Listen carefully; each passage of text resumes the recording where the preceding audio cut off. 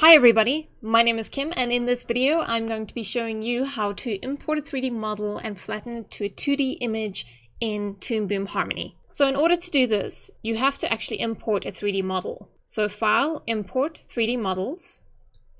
Browse is where you're going to actually choose the 3D model you want to import. Then you get the option to create a new layer for the 3D model, what that layer is going to be named, and then under conversion you have the option of converting it to FBX format, which we don't want to do because we don't want to import the 3D model as a 3D model. We're going to convert to 2D. Say OK.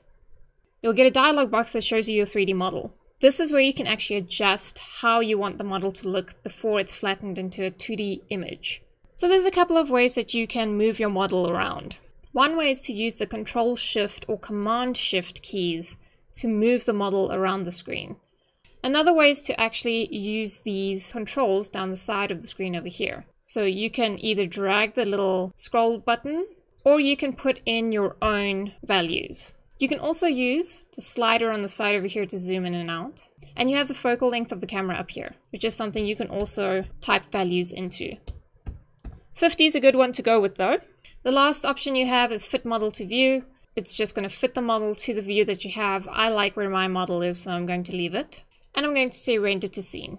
Now you can see that this is actually a flat layer that you can manipulate in Harmony. But in some instances, you want to update this layer and change it. You don't have to go and re-import the 3D model. You can actually just right-click on the 3D layer, say Update 3D Model Position, and it will take you straight back to this dialog box where you can make adjustments and then render it to the scene again.